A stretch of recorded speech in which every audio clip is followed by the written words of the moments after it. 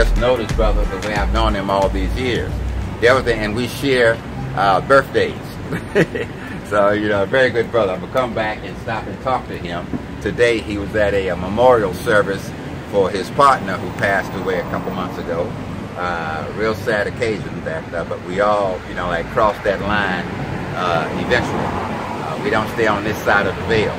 But in terms of your natural herbs and remedies that go all the way back to what the Catholic Church used to prosecute people for, they called them witch doctors, because they know what herbs, natural herbs, to get out of nature to heal you and what, you know, for whatever illnesses you might have. They know what herbs they could get and make a potion to put on wounds and things, you know, to heal it without it getting infected. You know, there's a brother that goes back, one of the oldest ones in this country was a brother named Jonathan Davis out of Philadelphia, Pennsylvania. And what he was famous for, he was a herbal doctor, and he taught a whole lot of people, you know, like how to use products from nature to cure themselves from what ailed them, as opposed to, I mean, back in the 1860s, there were no drugstores with these pills and all these other things that you get today. They use nature, because everything that man needs to cure himself is provided for by Mother Earth herself. You know, like in the trichology that's been used by the American pharmacological industry is they take these same herbs and synthesize out of them the products, mix them with chalk and make a pill, and will sell it to you. See, if you knew what herbs to cure yourselves, you could go out to nature and pick those plants, pick those leaves, and grow some of them yourselves, and could save yourself a whole lot of money. But you know, like this is what I call the McDonald's generation, where people want it now. They just want to go on with the bill, put it on the counter, give me the pill that'll cure me right away, as opposed to learning the natural processes that our ancestors knew. I mean, going all the way back to the Nile Valley, they talked about the science of alchemy. Well, alchemy today means transforming base metals and changing them.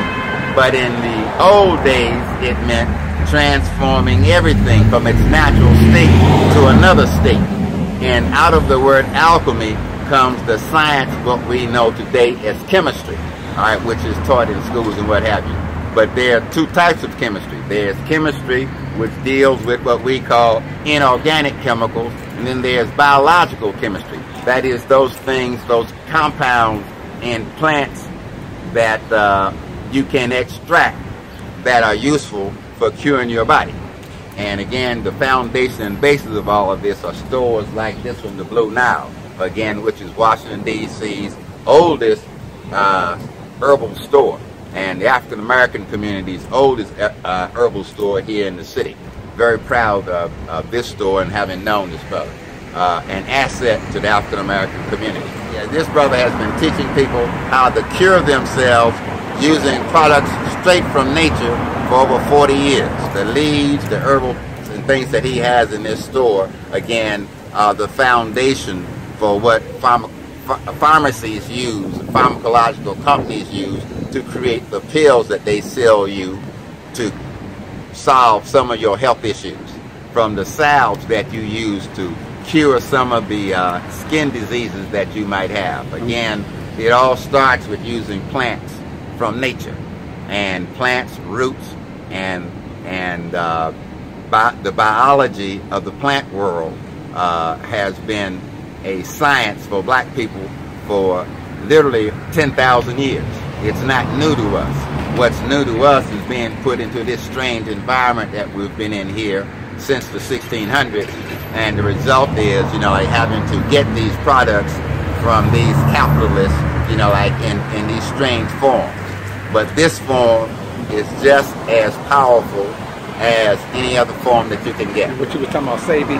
Yeah, and when Dr. Sebi was here in Washington, D.C., I first met Sebi, I guess, 1973, when he first came to Washington, D.C., was hanging out at the warehouse. But this is where he came to get some of his herbs for people that he was treating here in the Washington, D.C. area. And I know that I understand that he and another brother has a new video out on natural healing and natural medicine. Again, the idea and the subject matter that he's talking about is absolutely real. That the secret to curing the human body all comes from natural products, and this is the natural product store for the African American community here in the District of Columbia. Peace, brother. How you doing? You know, I had to come by and show you some love. Hey, man, good seeing you. All right. Good? Yes, sir. Doing real good. Thank you. All right. Yeah. There were. Here he comes now. This is Dr. Dooku. Again, am I wrong about 40 years you've been here in the business? I came in this building in 1974.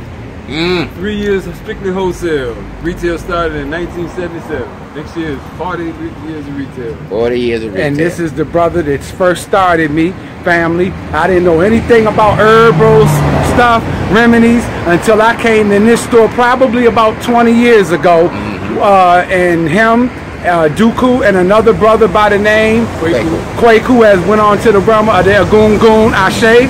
To our brother Kwaku, but much respect to you, Dooku, and I'm glad that you're still here, brother.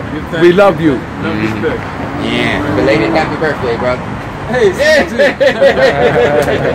we made another. We made another.